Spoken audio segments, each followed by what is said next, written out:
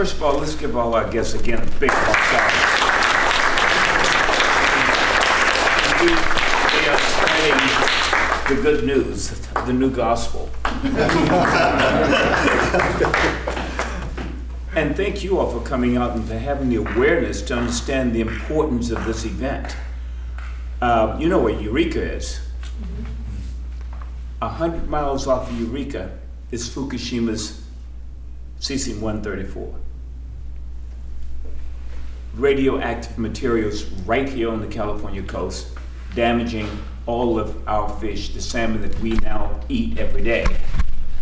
It's being polluted from the radioactive releases from Fukushima. You know, it all happened on March 11, 2011. In the afternoon, there was the major earthquake. And following the earthquake, there was a major tsunami. The lights are out, there's no water. Fukushima power plant, it's a huge power plant, 6 reactors, no power, no lights. They don't have batteries on the premises. The batteries they have are down in the basement, and they are flooded. So they have to order batteries from 10, 15 miles away. They load the batteries on, they bring the wrong kind of batteries. They try to bring the wrong batteries. They brought AAA batteries, the kind you use in your little, you know, cell phone or your recorder. But they need 12-volt batteries, so then they try to bring the 12-volt batteries over. But because of all the water from the tsunami coming in, they can't get the trucks close to Fukushima to use the 12-volt batteries to activate the auxiliary water supplies to try to jump load the water so they can cool the reactors. Meanwhile, the reactors are melting down. They then get the bright idea to have the workers go out into the rain, out into the storm, out into the radio releases, lift the hoods of their Hondas and their Nissans and all of their cars and take out the 12-volt batteries out of their cars, come back into the dark with their flashlights and try to read the registration, these diagrams to figure out how to now activate the water system. Meanwhile, Tokyo Electric Power Company, TEPCO, is broadcasting to the world, everything's under control, we don't have any meltdown, we're in control. They're telling the Japanese government everything is under control. They're just broadcasting this mantra of lies. So, the ambassador to Japan calls the ambassador to the United States. Obama dispatched the 7th Fleet, led by the USS Ronald Reagan. They were doing maneuvers off the coast of Korea. And they get the word, go to Japan. It's Operation Tomodachi. America and Japan have been treated. Tomodachi. The word Tomodachi is, in Japan is friend. This is literally Operation Help Our Friend. The young sailors, they are happy. They think they're going to Tokyo. They don't know what's going on. They think we're going to go party, and they get the word. No, you're going to provide humanitarian relief. You're going to take water and blankets and food. You're going to have pull people out of the water. So the ship turns around and starts heading to Japan. But unbeknownst to them, 5 hours after the earthquake, reactors 1 starts to melt down. Reactor 2 starts to melt down. Reactor 3 starts to melt down. Reactor 4 is not activated because they had taken it down to make repairs. We put an asterisk there for a moment on Reactor 4. So they arrived the following day on March 12th. They pull the nuclear-powered ship, and it has devices on it, Geiger counters, to determine and detect radioactive releases on the ship. This is a huge, huge ship. They pulled it with about 2 miles of shore. We have the photographs. You can see the mountains, much like you can see Sonoma Mountain back here, of the shore of Japan. And they send over helicopters, and people jump in the water and try to rescue people. They take over food. They have water and blankets that they're taking over to shore. And the helicopters start coming back with these high counts of radiation. they began to become suspicious. They then looked at their Geiger counters, and after they had changed several of the engines on the helicopters trying to get rid of the radioactivities, and they sealed these engines because they were contaminated. They then started moving the ship away from shore. They send one guy up to take down the flag as they're about to move the ship. And he went up, took the flag down, folded in this usual, you know, the kind of like the Patriots hat they folded in. He put it in his arm, went down to the bottom of the ship, to the bilges, and when he got down to the bottom, his entire side had blistered up. They put the Geiger counter on him, and he was totally radioactive. They had to literally strip him naked in front of all the crew immediately, men and women, scrubbed him down, wrapped his clothes into plastic, and they moved the ship. They went out 50 nautical miles off the shore, and they were still taking on radiation. Even at 50 nautical miles, they were still taking on more radiation than is safe. So they moved the ship out 100 nautical miles. This is about 125 miles off the shore of Japan. And out at that distance, they measured the radiation according to Commander Mueller, one of the commanders on the USS Ronald Reagan. It was 30 times more radiation than normal. Meanwhile, on 2 days after the release, Reactor 1 exploded. 2 days later, Reactor 2 exploded, blew the top off, exposing all the nuclear fuel rods to the air and allowing the prevailing wind now that's going back out to the Pacific to take all this radioactivity right to where the American sailors are. They're right, literally marinating in this radiation in the prevailing wind off the coast of Japan. A couple of days later, Reactor 3 explodes, the top blows off. Now you remember I told you about the asterisk with Reactor 4? It was down, but they had a pipe from Reactor 3 over to Reactor 4 that leached the hydrogen gas, and it blew up. These disasters were just an accumulation of disasters that have started at Fukushima power plant from the time that it was built in the 60s. They started having problems as early as 1981. They had explosion. 1990s, each year in 1990, there was some release, some killing, some kind of disaster, pipes leaking, people dying, all the way up to 2007. So this was an accumulation of negligent acts that were taking place. So we got a case from a young lady who was at a gas station pumping gas, and she started talking to her dad started talking to my partner's brother and saying, yeah, my daughter just got back from Fukushima and she now has a thyroid problem. She was over there doing the Fukushima meltdown. And he said, well, wow, you need to call my brother, Paul Garner. You need to have your daughter call. And Lindsay Cooper, our lead plaintiff, called Paul. Paul and I had tried cases together back in New York. We've sued many of the oil companies, Chevron, Texaco, you name them. We had sued them before. And Paul called me and said, you know, we've got this weird case. And this lady knows at least 3 or 4 other people who were injured and harmed. So we started up with 12 sailors. We filed a lawsuit December 2012. Paul called me, and by the time I started going through the lawsuit to amend it, we had about 52 more sailors who had called in with thyroid problems, testicular cancers, uterine cancers, types of illnesses that 20-year-olds, 21-year-olds, 23-year-olds, up to 35-year-old young people do not normally get. For example, Lieutenant Steve Simmons, the year before he was sent over to Fukushima, he was hiking the hills of Hawaii. Active, backpack on, running up hills. He went to Fukushima. Within a year after he left Fukushima, he couldn't walk. And he's now literally shackled and tethered to a wheelchair. He's obtained a medical discharge. We now have 250 plus young sailors with all kinds of illnesses. We've had 3 to die.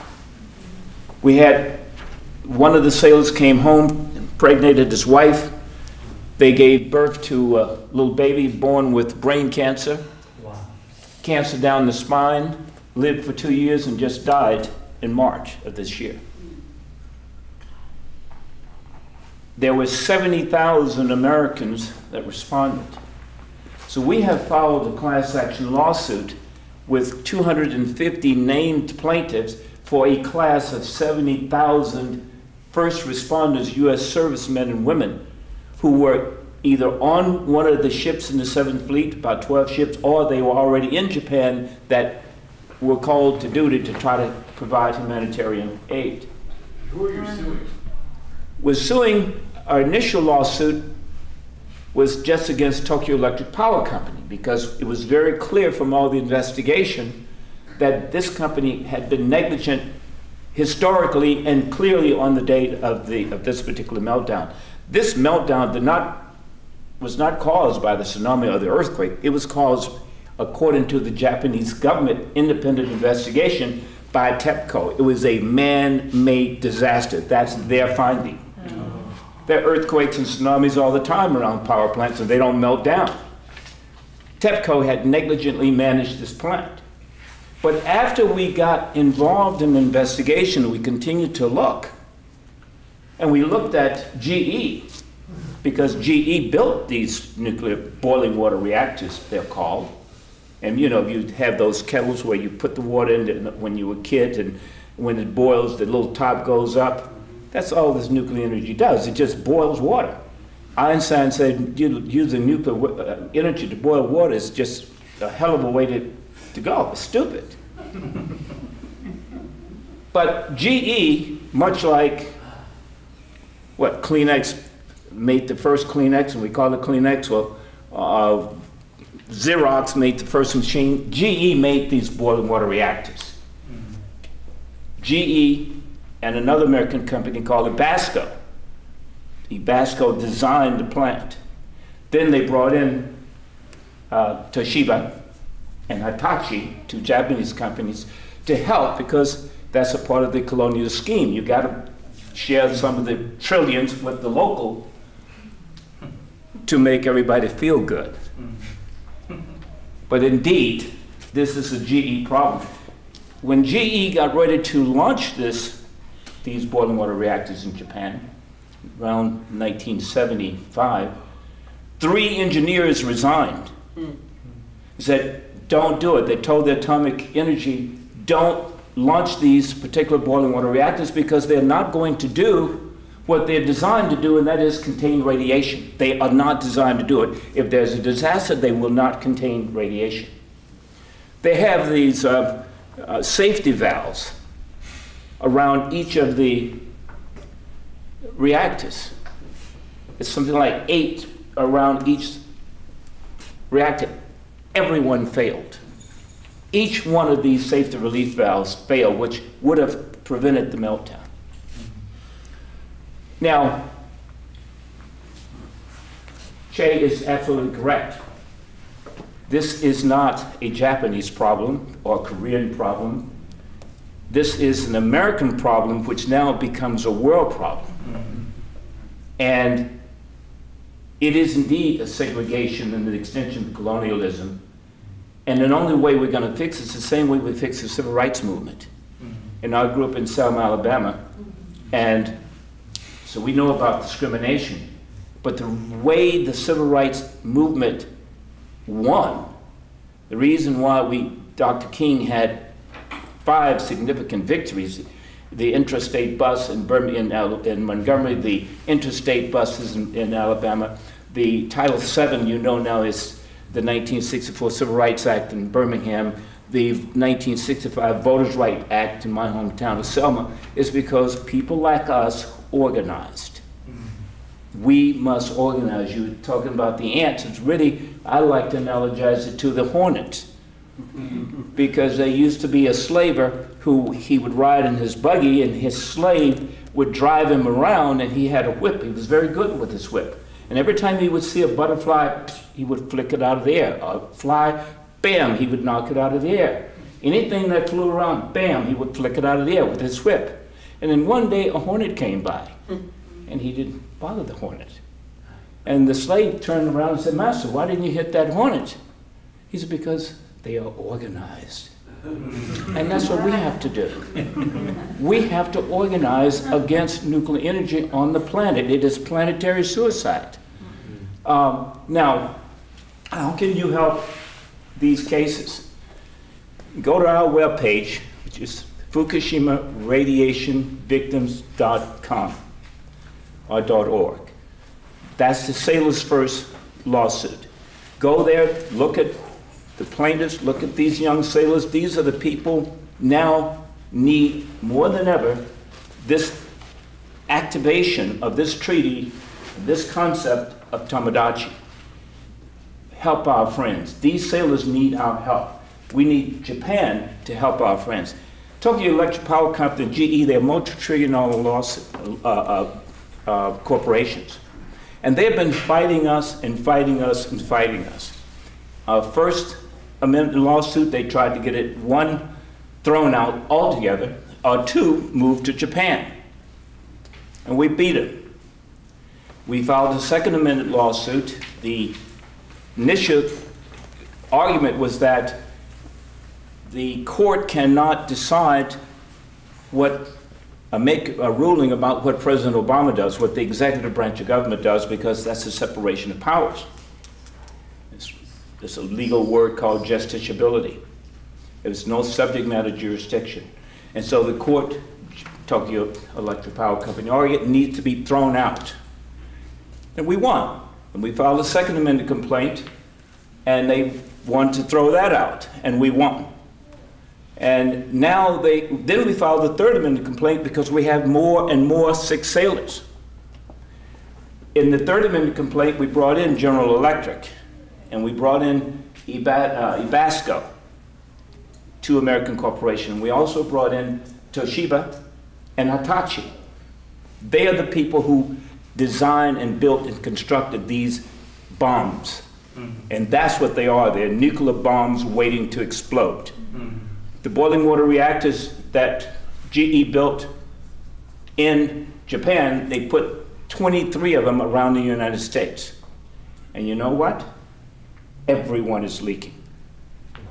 Everyone is leaking. I have another case against GE now for a 64-year-old man in, where's it? Boise, Idaho. This man had been working around repairing these boiling water reactors for GE all around America. He now has degenerating brain. His brain, his frontal lobe is literally melting away. We just filed another lawsuit just a couple of months ago for Mr. Lawson in that lawsuit against General Electric. And this is just a tip of the iceberg of what is going to come unless you organize. Now, they are trying to outspin us. TEPCO has now appealed our case to the Ninth Circuit. Because we've won 3 times against them, they're now gone to the Ninth Circuit and asked the Ninth Circuit to please hear their appeal and throw our case out again. We have opposed that. The judge has ruled in our favor and said, no, the case is down in San Diego in federal courts. No, we can hear this case. We're not invading President Obama's area of executive powers. We will win that as well. We will win this attempt to appeal. They're just requesting permission to appeal. And just yesterday we filed another opposition to one of their papers. They're just spending trillions and trillions of dollars with these big Fantasia law firms in LA. They have 5 law firms in Japan. They fly them all over. They all get together. And it's just 3 of us. It's my son, who was my law partner, and my buddy Paul. We go up to my house in Clear Lake and drink wine and figure out how to do it. And we've been meeting him ever since. And now we're going to join with Che. So, just in closing, this now is about us. We have to have these kinds of town hall meetings all across America. You need to please start having these kind of meetings. Invite these individuals to come and speak. I will be delighted to speak anywhere. The news needs to spread. This is the way the movement started in Southern Alabama. It just started with a couple of little kids who then met in churches and organized and brought in other kids and brought in other adults and brought in other teachers until, voila, there was the 1965 Voters' Rights Act. It ultimately ended up in marches. This is the way Jesus started, little groups of people. You don't need a lot of people to start a revolution. But we now need a revolution to save our planet. Thank you.